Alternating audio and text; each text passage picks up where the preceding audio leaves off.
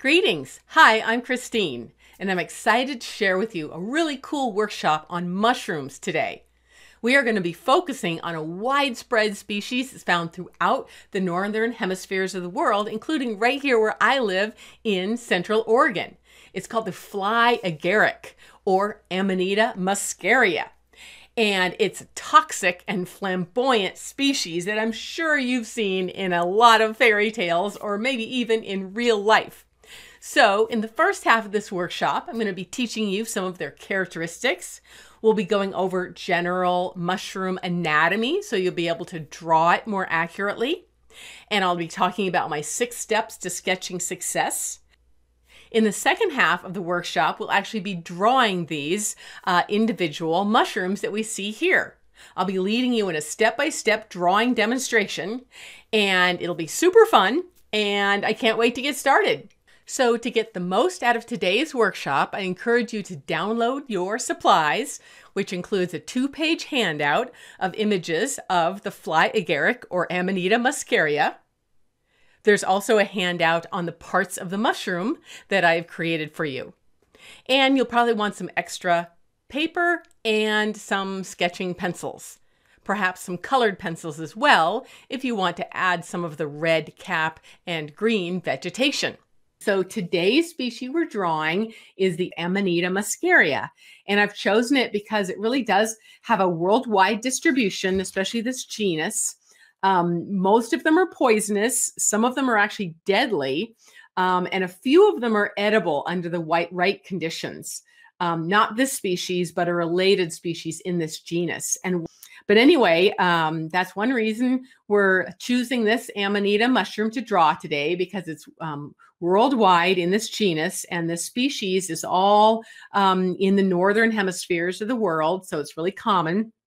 So here you can see the kind of the white warts on top, and those are actually remnants from the bulb that it sprouted out of, called the universal veil. And that universal veil is shown here in this little skirt that we talked about.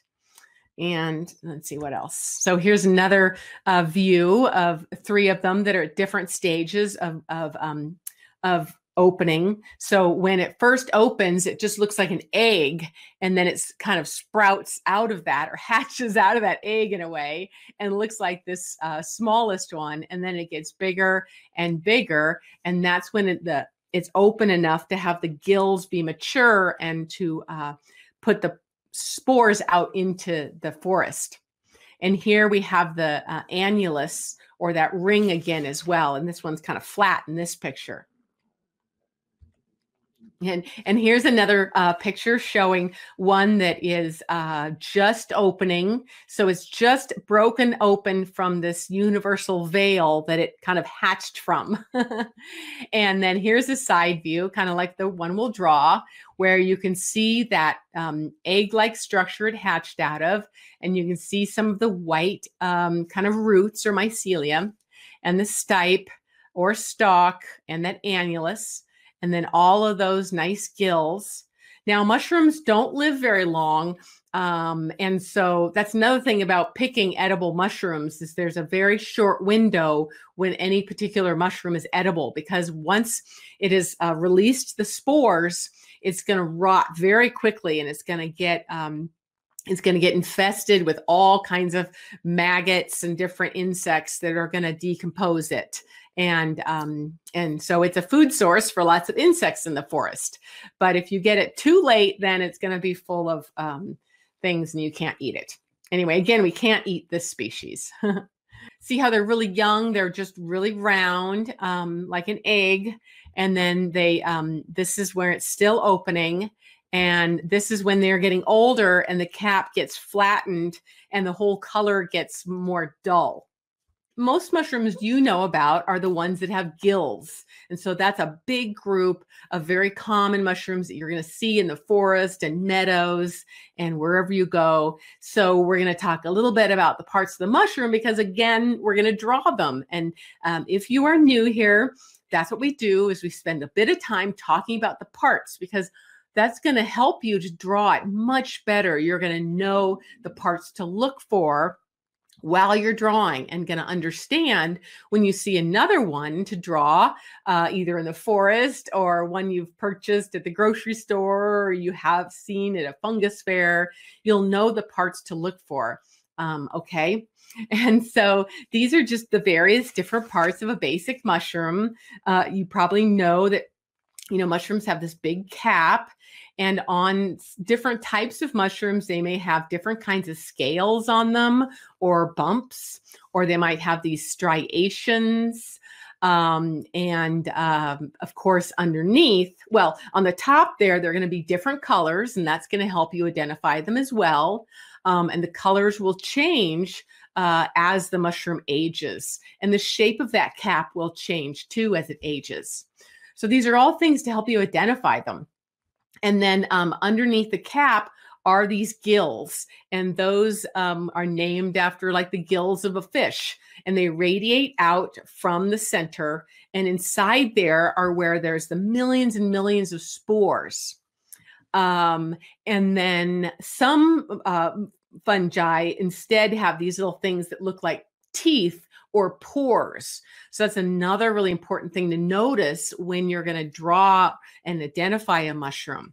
It's important to know how to identify mushrooms, partly because, like, if you have a dog and you're out in the forest, and dogs are often attracted to the kind of stinky smell of some mushrooms. They're attracted like the fishy odor.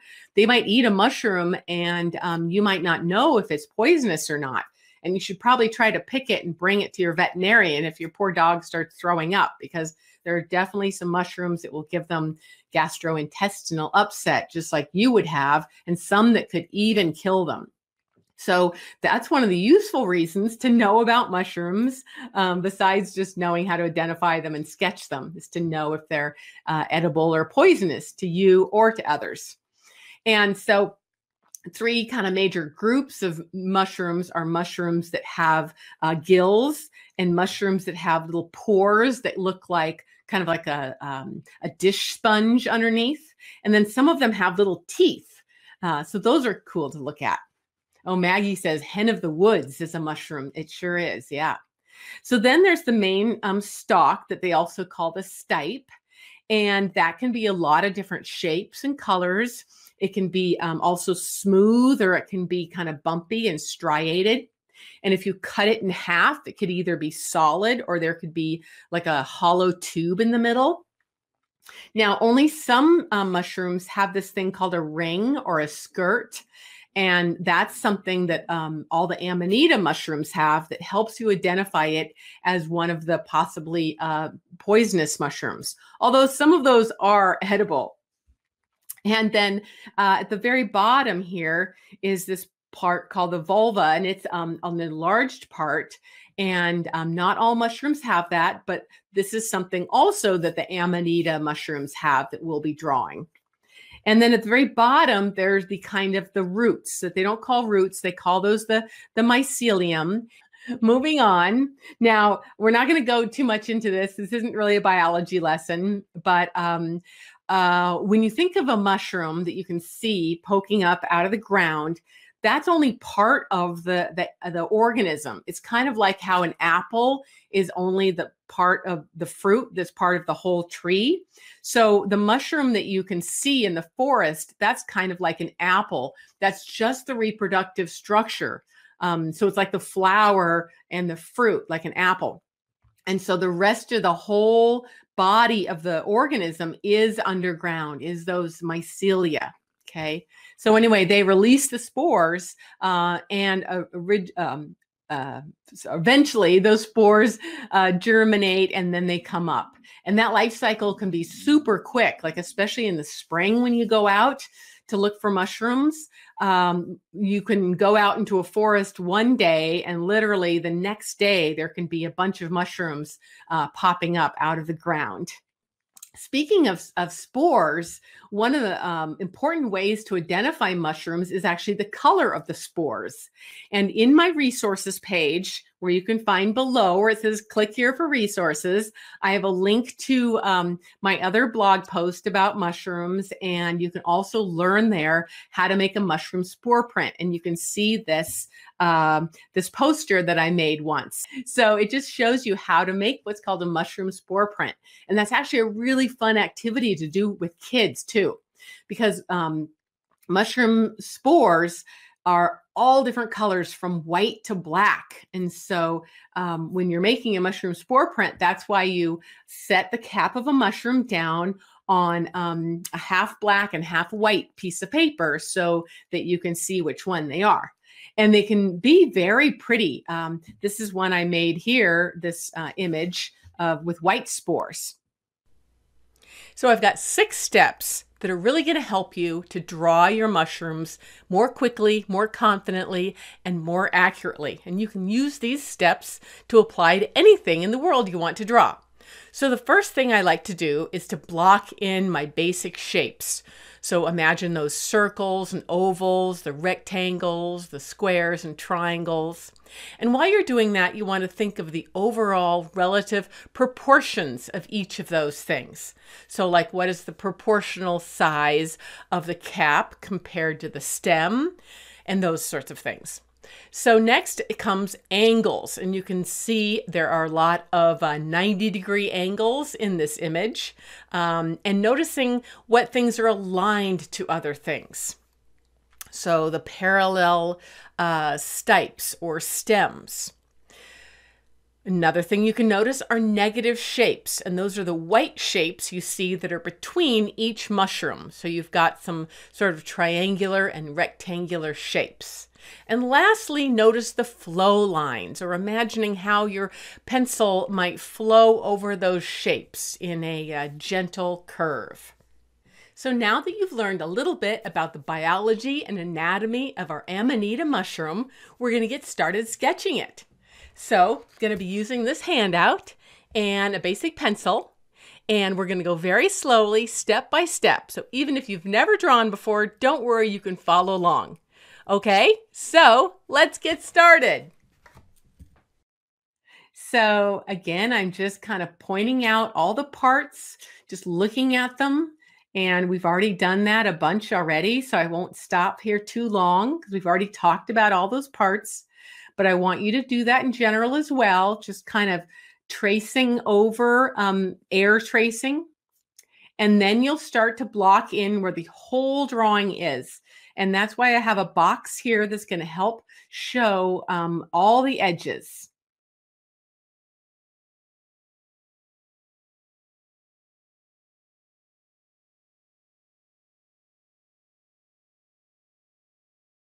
So now I'm just doing a very, very light circles of where the caps are going to be.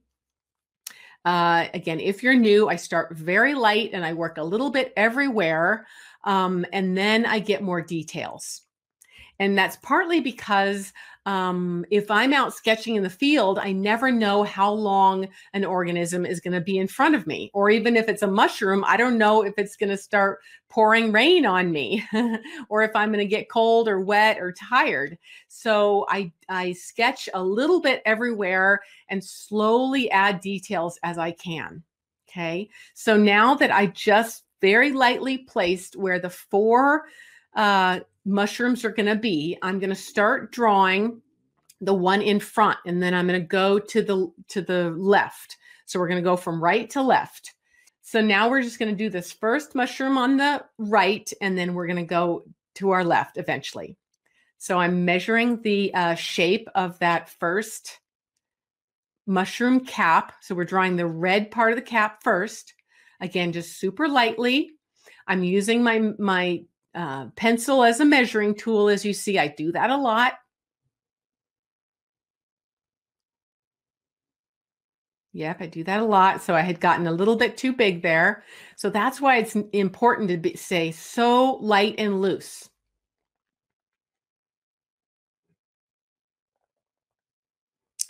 And if this paper weren't taped down for the video, I would probably be moving it a bit to be more ergonomic with drawing.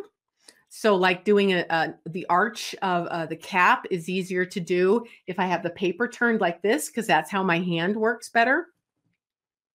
So now we're doing the stalk or the stipe, and again, just measuring the width and the length of it, and also the shape of that annulus or that veil that is a characteristic of this genus, the Amanitas.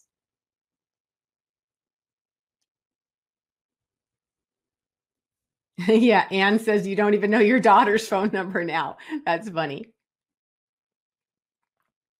So I want you to stay really light. I don't want you to be pushing down on the pencil at all. I want you to try to draw as lightly as you can, even lighter than I have here, because I'm drawing a little darker so that you can see it. And so now you saw I got a little bit of that first mushroom all sketched in, just the very lightest outline, and I'm going to just clean it up a bit. So just cleaning up so you can see how I separated the editing from the creation phase.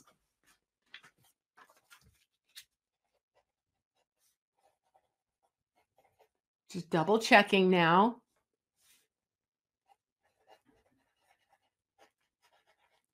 And now just looking at where those white spots are. And you can be just really loose with this. You do not have to do it perfect because every mushroom is going to be really different. It's not like having to put 2 eyes on an animal.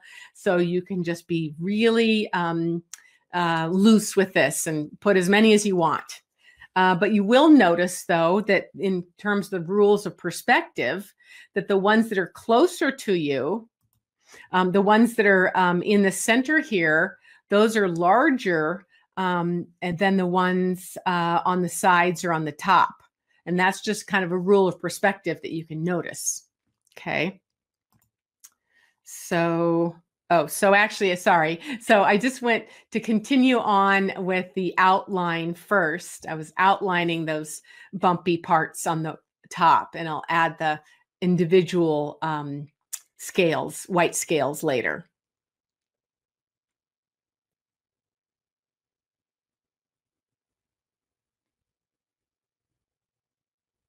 All right, so now I'm going to add those little white scales. And again, you can do it however you want.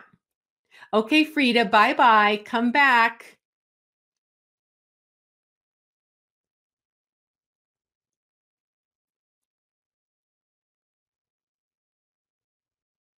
All right, so you see I just did that super light. And now we're going to do the next mushroom. You can see how those spots look smaller on the mature mushroom. And again, I'm just measuring the width and the depth of that cap first.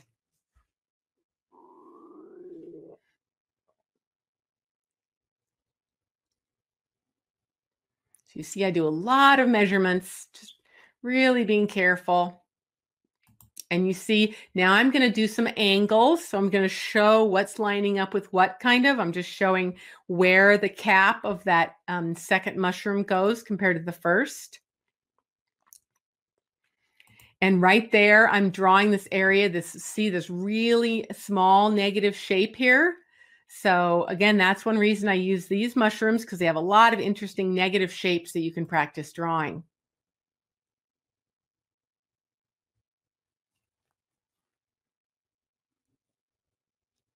And again, there's no perfect way to do this. I am trying to be as accurate as I can, but since mushrooms are so variable, you could make yours look a lot different and it would still be anatomically accurate. And so that's why learning so much about the anatomy really helps. So now I'm going to line up the stalk and where it goes behind that first mushroom. And looking at that alignment and also where it stops compared to the first mushroom.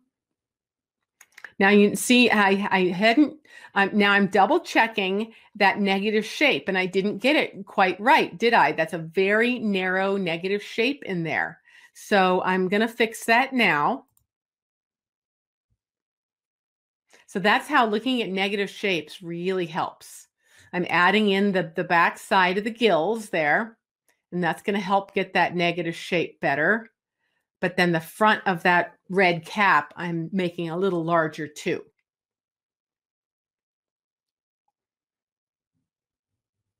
Good. I see a lot of you are totally still here. And now yeah, I was just lightening up that cap because I realized that I'm going to want to make it sort of bumpy with the white bumps on top.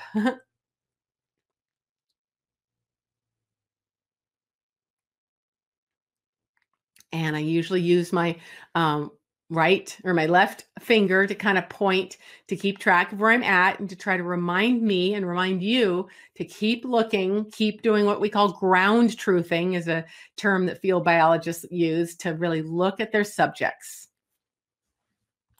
Now, one thing you notice, you see how this line of the stalk doesn't quite line up with this bottom one here. See how it looks much wider, and that looks kind of weird. But why that's wider is because we're looking at that skirt part, that veil. So the top part is larger, just like right here. The top part is going to be wider than the bottom part, and that's why this line doesn't quite match. It looks a little odd, but that's the biology behind it. And we can also notice where the bottom of the second mushroom stalk ends compared to the first one. Now I'm doing a little bumpy area there for the top of that mushroom. It's not as bumpy as the smaller, younger one, because those white scales get kind of stretched out and flattened. Rebecca says they look like a cow. Oh, Charlotte Sears, bye. So I'm just drawing in those guys really quickly, just those little white spots, and noticing that they are smaller and farther apart than the first mushroom. But other than that, they don't have to be exact. So that's why I'm just keeping it really light and loose. Andre Nam, Andre, thank you. You're welcome.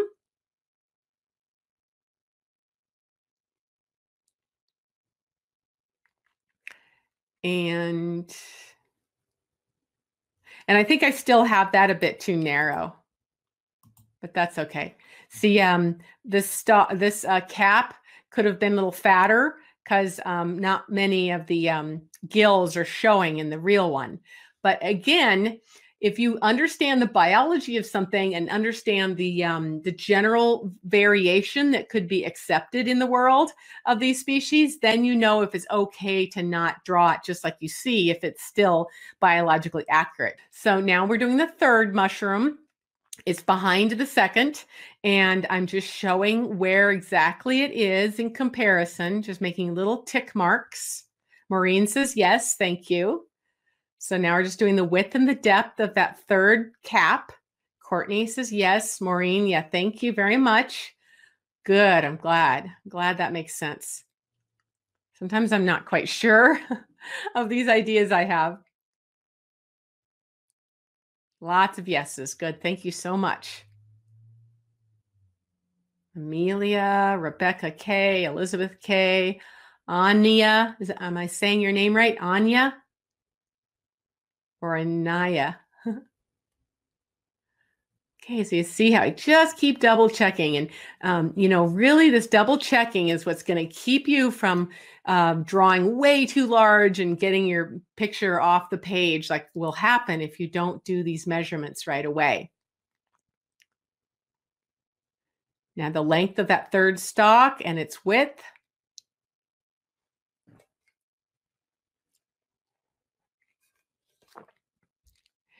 And this one's pretty young. It's the youngest of the four, so you don't really see much of the gills. It's pretty much still kind of closed. Like if you think of a mushroom that you buy in the store, they always recommend you buy the younger ones where there's still that veil over the gills and you don't notice it. So that's a younger one. So that's your homework assignment. Next time you go to the grocery store and look at mushrooms, notice the age of those button mushrooms and whether you can see the gills or whether they're covered or not by that veil. Okay, so now we're just lightly adding those white scales on top of the red cap. And there's really no rules here, just kind of noticing that where they are in general. Okay, our very last mushroom. You guys are hanging in there with me, looking at that nice negative shape and the tick marks for where the cap is going to be in comparison to the third. Aria and Arlo ask, why does the middle mushroom have more spots? I think it's kind of because just like that first mushroom has more spots, it just looks like it relatively because the cap is still young and round. It hasn't gotten larger and expanded. So it's not necessarily that it has more. You just, it just kind of looks like it because it's rounded and flattened. I mean, rounded. Okay, so we're doing that's oval of that fourth mushroom. So that's not a perfect circle because since it's laying sort of on its side, it's sort of a 3/4 view. It's kind of a flattened circle, more of an oval. So we're not going to draw a perfect circle. So it's a little bit flattened. And now I'm going to make the line of the red cap that you see.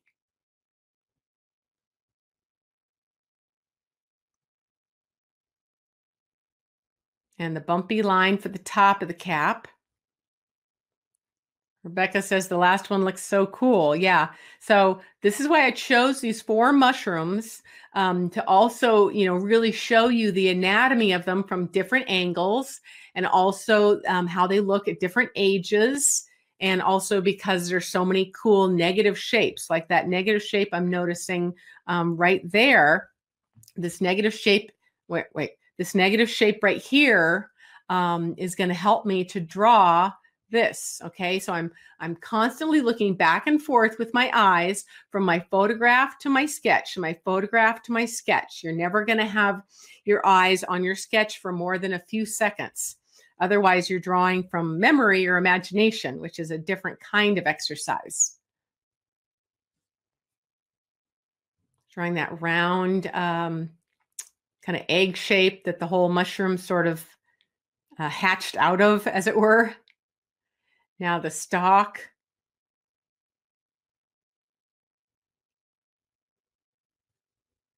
And the veil there, or skirt.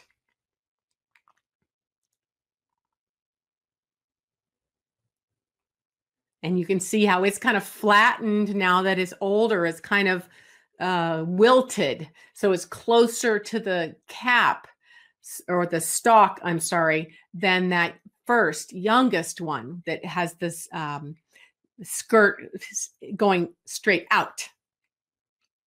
So here really just kind of emphasizing where that edge is, and there's a lot of dirt attached there. So it's just really bumpy, not perfect at all.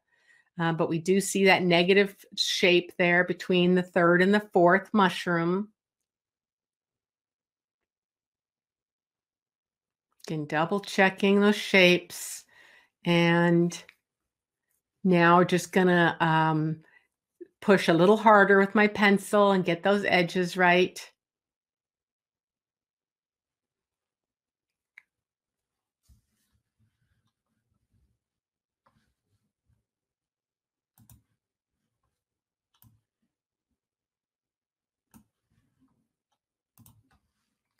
Now I'm going to start to draw those gills. Let me pause it.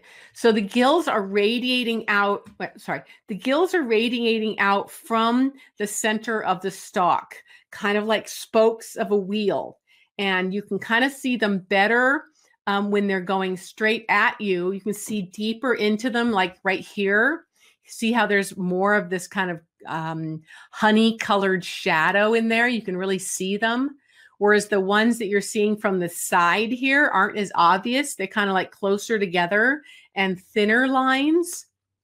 Now, I don't do a very good job here, but I'm just sort of showing where it's going to be in general.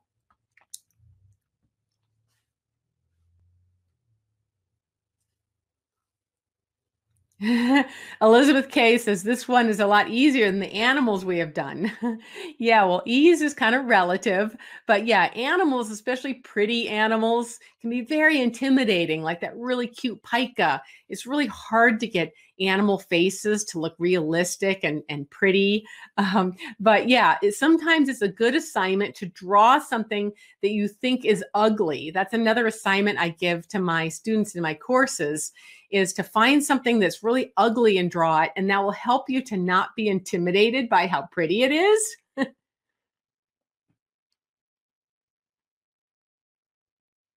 Now, the side view, you hardly see those, the dots of the cap. So I've done those the lightest.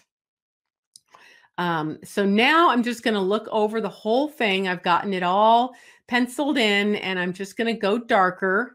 Now, this is the step where if you wanted to switch over to a permanent ink pen, or you're just going to make a nice outline to transfer it onto watercolor paper, like we did with our heliconia blossom. Yeah. So anyway, we're just strengthening those lines. Yeah, Rebecca said the pica was so cute, but I'm not going to just trace. I'm not just looking at my drawing right now. I'm making sure, like I'm showing you with my pencil going up and down, making sure that I'm double checking and looking some more at those details, like how I had forgotten to add those gills right there. And I'm adding a little bit of the, kind of the personality in terms of the structure of the those dots. And we're going to add some of the leaves and the soil on the bases of the stalks. And I'm strengthening the kind of the front or bottom half of each of my little white spots, just to give them a little depth, because there is a tiny, tiny bit of a cast shadow on some of those, especially the bigger ones. Those one kind of just emphasizing with little half circles there.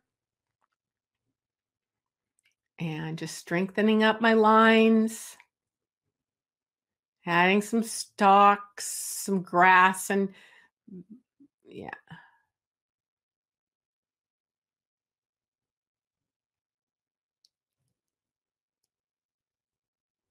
And right there, what I'm doing is I'm kind of fixing that, because I thought right here that this line, it looked too much like just one smooth line. Like, remember how we talked about flow lines? And that looks a little bit odd. It looks kind of like it's all one mushroom. So I'm just going to separate those two lines a little bit to make it look like they are two different mushrooms. So it was a really little subtle thing I did there. But it does help to separate the two.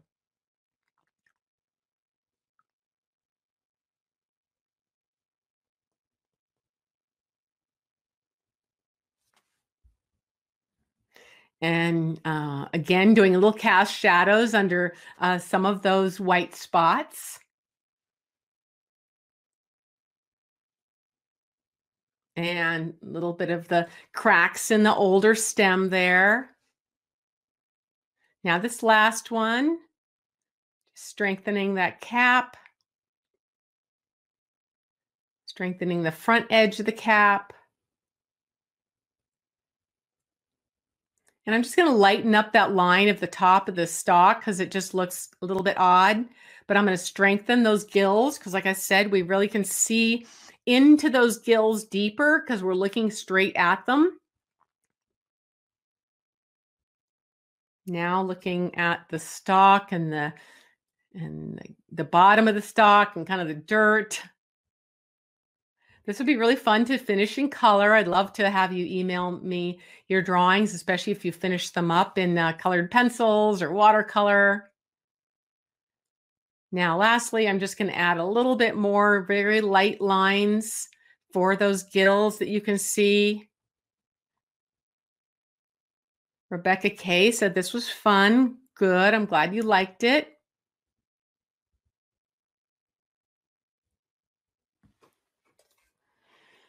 Well, that's it for our drawing demonstration. I hope you really enjoyed this workshop, and perhaps you'll spend a few more minutes on your drawings. Now, if you'd like to practice some more, I suggest you refer to the second page of the 2-page handout, and you'll see a lot more beautiful photographs of these Amanita, muscaria, poison toadstools to practice drawing. Well, take care. See you next time. Bye-bye.